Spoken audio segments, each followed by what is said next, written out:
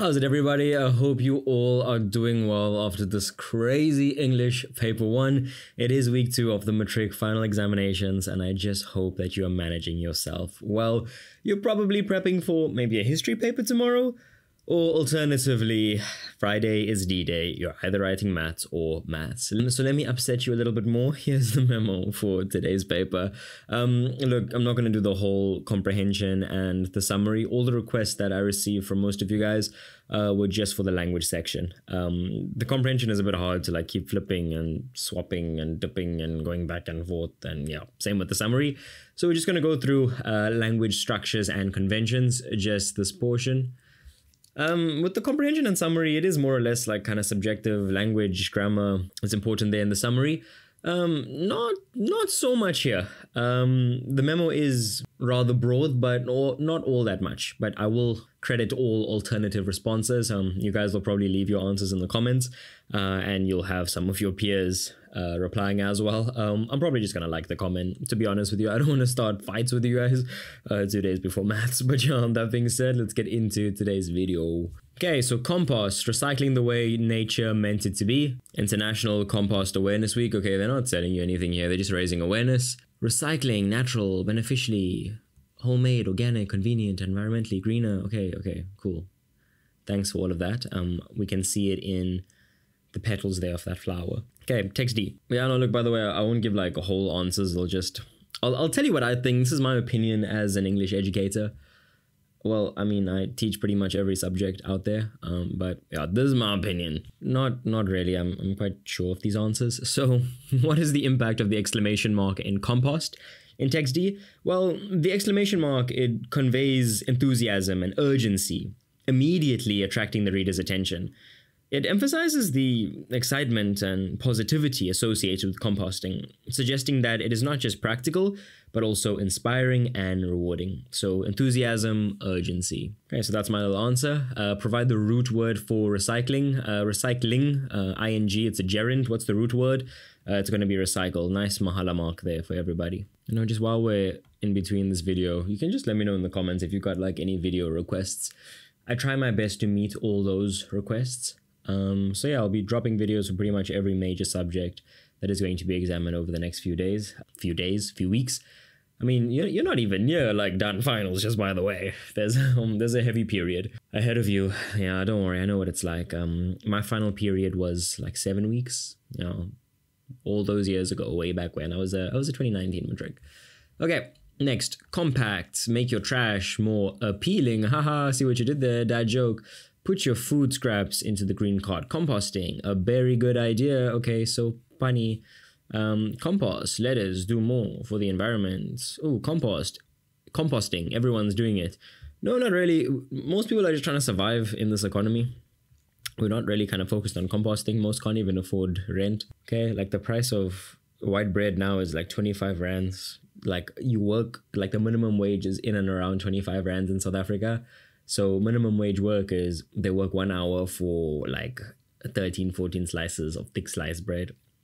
And here they are telling us that everyone is doing composting. Huh, what a lie, what a joke. Okay, one advertising technique used in text E.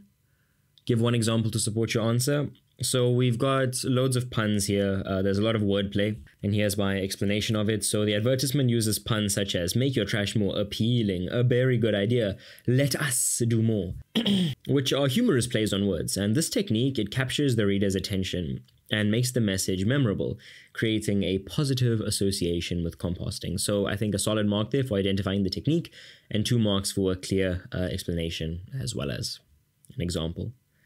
3.4, let us do more for the environment. Replace the word, let us do more for the environment. That's going to be let us. Text D and E, so refer to both text D and E here, over here, and over here. In your view, which visual image conveys the advertiser's message more effectively? Justify your choice. So, possible answer here, perhaps it's text D. So text D conveys the message more effectively because the image of a plant growing out of compost, as we can see here, visually symbolizes regeneration and the natural recycling process. The typography, shaped like leaves, reinforces the theme of sustainability. While text E is a bit more humorous and there are attractive visuals, text D appeals more deeply to environmental awareness, and it clearly illustrates how composting benefits nature. That's my answer. I think clearly text D. Unless, maybe you're attracting like a younger, funnier, more humorous kind of crowd, but I think text D really gets the point across. But yeah. So here we have the cartoon Zits by Jerry Scott and Jim Borgman. So we've got the young man, the man, and the woman. Happy Father's Day, Dad. Thanks, Jeremy. It's a fishing lure that I bought myself with my own money that I earned working at my first real summer job. It's not the gift, it's the context that counts. So the father is like, okay, thanks for the gift, but I'm way more grateful that you've got a job.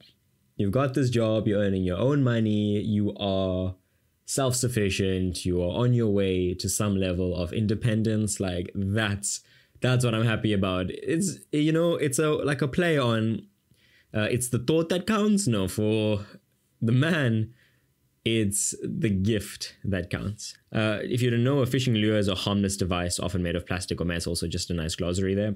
4.1. What is Jeremy's attitude towards his father in frame 1? Well, to be honest with you, he's got a kind of disinterested kind of look. Looks a bit like indifferent. It's not like super happy or super sad or anything. It's like, it's kind of like foreboding, like what's gonna happen next. Like, okay, happy Father's Day, Dad. Like, okay, it's meant to be a happy, joyous kind of thing, but his emotion is just kind of blank over here, Jeremy. Sorry, I just felt like doing that outline just for the sake of it. Almost unimpressed at the whole situation. 4.2, the parents' relationship. So between each other. So the parents, they appear rather relaxed and rather accustomed to each other's company. The father's body language suggests that he is rather comfortable, and the mother's calm posture indicates perhaps some level of patience and understanding. They're a familial central nucleus kind of unit, and this reflects a rather stable and familiar marital dynamic. I mean, that's what I believe. They seem to have a very good relationship. They are on the chair together. Yeah, it seems they're in a healthy relationship, unlike you. Okay. They're playing you. No, I'm joking. Maybe you found the love of your life in high school, or maybe they're just jolting on you, Chief. I don't know. Regardless, just, be on the lookout, hey? Hey, people are hectic in high school. And yeah, it doesn't get better, hey, let me tell you. Who heard Goon? 4.3, refer to frames 2 to 5. Suggest why the cartoonist prolongs Jeremy's speech. Well, Jeremy's overly long explanation, it builds some level of comic tension. Now, the unnecessary detail, it contrasts with his earlier, disinterest almost, revealing teenage inconsistency perhaps, and exaggerating humor. It's a fishing lure that I bought myself. So yeah, that kind of suspense is drawn out, and solely for satirical or comedic effect, rather. Now, 4.4, kind of there at the bottom. Refer to frames 3, 5, 6. Critically discuss how the cartoonist uses irony to establish humor. So it is ironic that Jeremy initially acts like a little bit uninterested almost in fishing, but later he gives a long kind of monologue here. So it's solely indicative that he is a teenager. He's trying to get through to his parents, look, I work for this.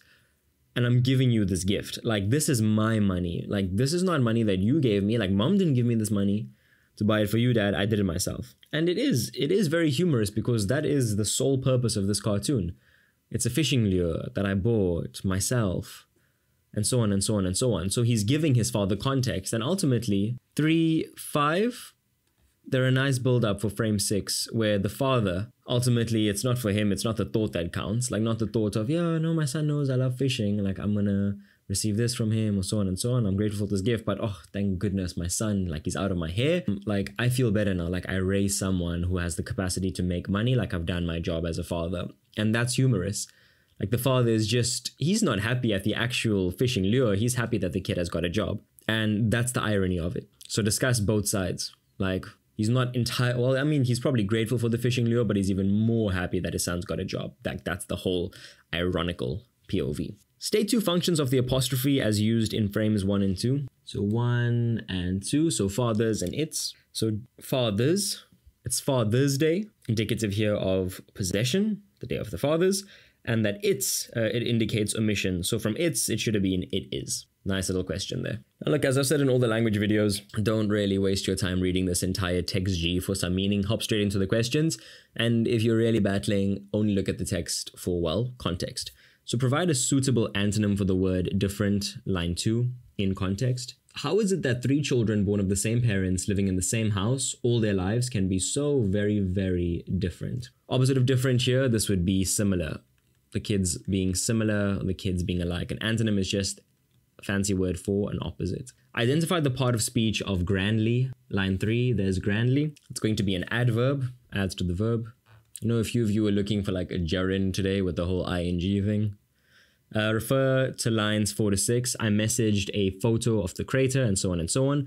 Rewrite the above sentences as a complex sentence by adding a suitable conjunction. If you guys just notice a bit of text there, this is from one of my students who sent me this paper, Huria. Just a big shout out to you. Thank you so much for providing me with this paper. I think she wrote down for and, but, and, oh, so some kind of fanboys question. So as was most probably the correct answer here. So just as. So I messaged a photo of the crater in her head to her grandfather, the cardiologist, as he usually sews me up when I do stupid stuff. So as should have been the key word here.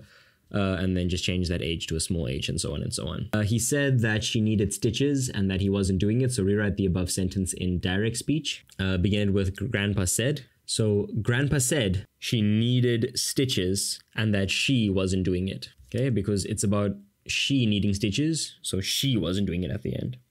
So Grandpa said she needed stitches and that she wasn't doing it. 5.5, correct the error of tense in 30 minutes later, us as parents, line 7 to 9. So line 7 to 9 is here. So instead of being, it should be had been, while Sizzle silently endured 3 stitches, which had been put into her head. 5.6, refer to lines 10 to 11. Choose the appropriate response from the list of options below. The subordinate clause in the above sentence is. So a subordinate clause, it's usually introduced by some kind of conjunction, so should be midway through the sentence, usually. And it is dependent on the main clause. So the subordinate clause here that cannot stand alone is going to be B. 5.7, I promise I haven't taught her to be a drama queen, she just is. Replace the comma with the suitable alternative punctuation mark so that the above sentence is grammatically correct. So I promise I haven't taught her to be a drama queen, she just is. A semicolon here could have been utilized as it is separating 2 clear ideas, 2 important clauses. So why is the phrase modus operandi written in italics? It's a foreign expression, this is Latin, so italics show that it is not English. And that it's been used for some level of stylistic or formal effect. You know, that's not my MO. That's not my modus operandi. 5.9, replace a word used incorrectly in the last sentence with its homophone. Hopefully you guys got this. But she seems to navigate past the extremes. So it should be past, P-A-S-T. A homophone is a word that is pronounced the same but spelled differently. So in this question, past and past, a lot of bad things happen in the past. If it was a homonym, then we could have said, oh, she passed the ball to me in the rugby match, something like that. So yeah, that is the memo for today's paper. I hope you guys enjoyed it.